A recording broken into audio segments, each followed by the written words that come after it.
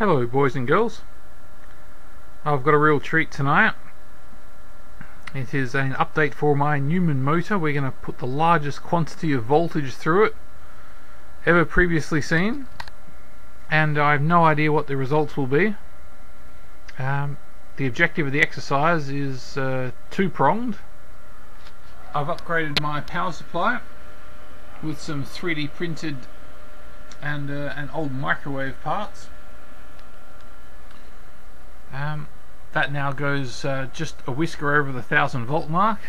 Previously we were limited to about 750 volts, and there's quite a few balance issues, so it remains clear what that's going to do. The magnets are siliconed in place, but I'm pretty confident they're not going to go anywhere. But I'm less confident about the entire rigidity of the universe. It's about to collapse in around us. And also the second objective is this here. The Newman mode is quite a simple thing. I want to test my old H bridge, which I know was good for 750 volts. That has always worked very reliably. There are a few newer setups I've got going, but before I say goodbye to this one completely, I want to push it to its max, see what I can get out of it. So I've got a new power supply that'll push that really hard, and this to protect it.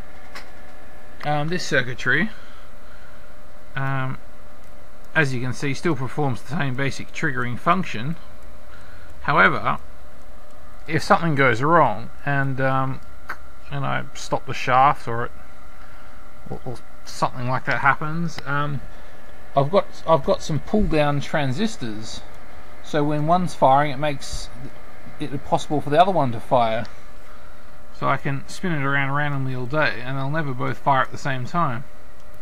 The downside of that is, of course, I've got to swing it backwards and forwards a few times before it finds its equilibrium and it's okay to start. So I'm going to spin it up by hand. It doesn't weigh very much. And then turn on the power supply, and off we go. It seems remarkably recalcitrant to begin with. I haven't quite worked out why that is. Oh, it's the large capacitors on the input. Okay, got to charge them from scratch. I'm not going to do any RPM tests or anything. This is purely a high voltage test. So we're running along at a couple of RPM, 2.5 milliamps, about 340 volts. So let's give that a bump.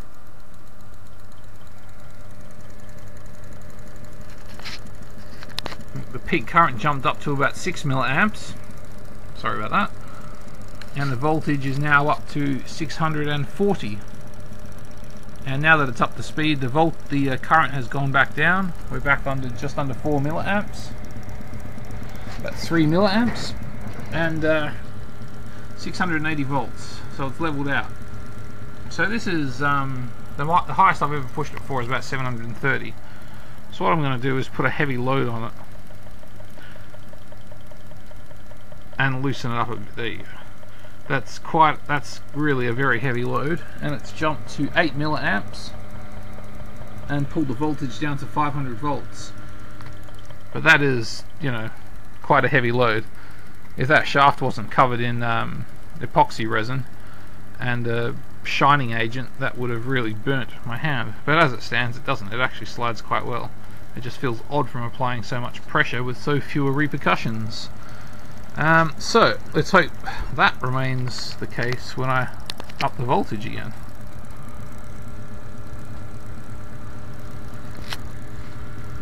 So I just gave it a fairly arbitrary twist and see what it picks up to.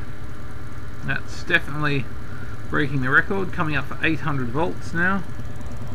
Current has leveled back down to 3.5 milliamps, and I'll have to be a bit careful doing this. There's this guillotine in front of me for timing, but I can. This one's got less torque. If I squeeze it basically as hard as I can, and I'll do that now, like And fuck, a bit harder. Can I? Ah, no, I can't. So, but the current did shoot right up. The old one did that much more efficiently. So that went up to 23 milliamps, and the voltage would have dropped down quite a bit as well. So yeah, I'm not sure what the efficiency was on that, but we'll check it out. It's of dubiously low efficiency, this particular. This is my worst Newman motor yet, but that is somewhat intentional.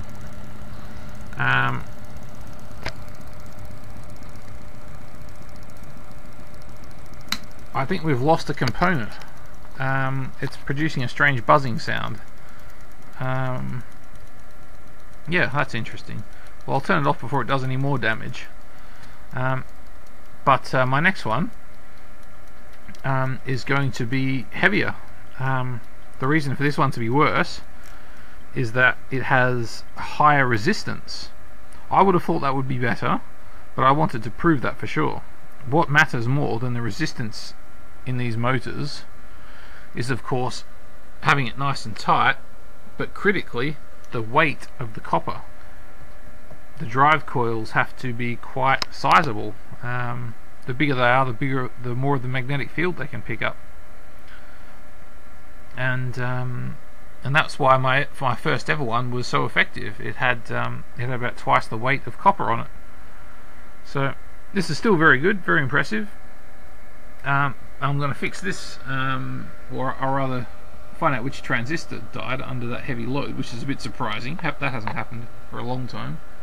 Fix that and see if we can run a maximum voltage test to find out what the voltage can really go up to. Yeah, I might even try loading it again. That was very strange.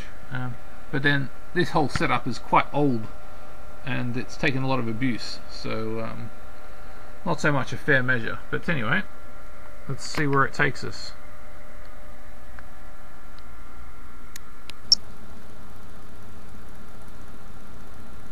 This, my friends, is a pivotal moment. Hopefully you watched my last video. I filmed that last night. Before my new motor comes in, I thought I'd give the circuitry on this one a final hurrah and turn it up to maximum. I was hoping to hit 1,000 volts. 1,000 volts for this motor. More than any car company has ever released. No one's giving a 1,000 volt motor out there, but here we are on my back bench, made for $3.50. We have a 1,000 volt motor, but unfortunately in the demonstration to try and figure out exactly what the limit was, I gratuitously just maxed out the knob, and at 800 volts it well, it blew up. It blew up. That's a shame. Well, I wanted to see what the design is actually capable of, so I've come back. I've taken a few hours out of my schedule, replaced all the main drive transistors. I've taken out the two 80 ohm resistors and replaced it with some 10 ohm resistors. So there is a little protection in there, but not much.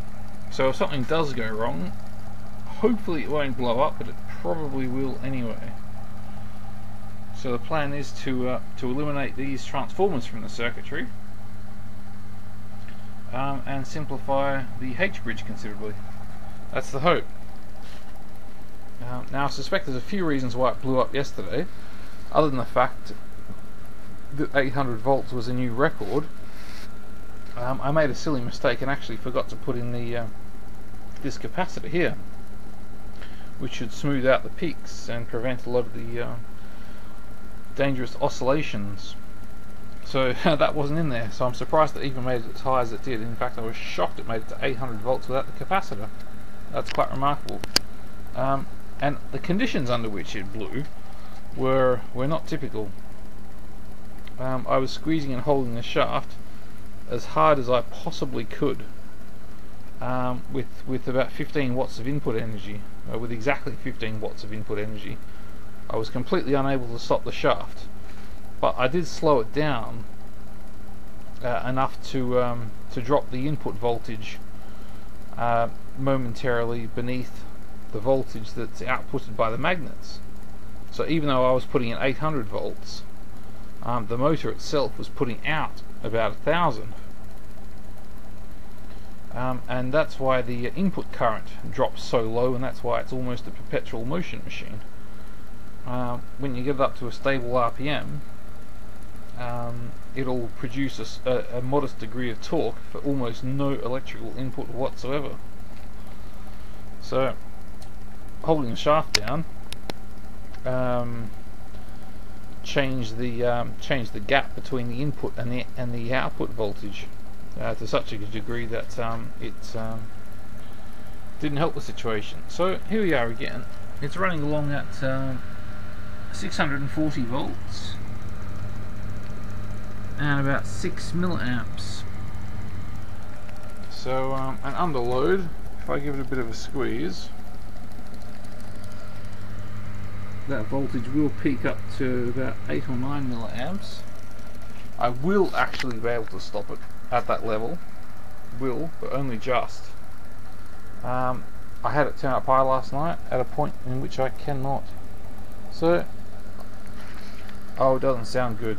It's making bad noises. I have no idea whether this is possible or not. No, it appears to not be. That's interesting effect. I suspect it might not be to do with the motor actually. The voltage output just started dropping, and the load wasn't going up.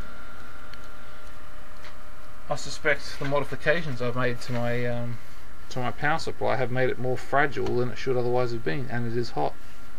It is actually very, very hot, and the transistors are at the back. Oh yes, ow, I could not even get close to holding my hand on there. Okay, checkmate. But at least the motor's back up and running. I might have to wait for this guy to cool down and maybe add some more heat sinking and try again. But it bodes well. And I've decided what I'm going to do for the generator. I'm going to couple this to another Newman motor. If you'd like to see what that'd look like, then check back in tomorrow and see it. Ow, ow, ow. That is very heavy. But we're going to get those up to the same level and couple the input and output shafts. So that should be fun. Get a nice oscillation going there. So anyway, check back in tomorrow. See if we can make something extremely cool happen on the power meters. Thank you very much.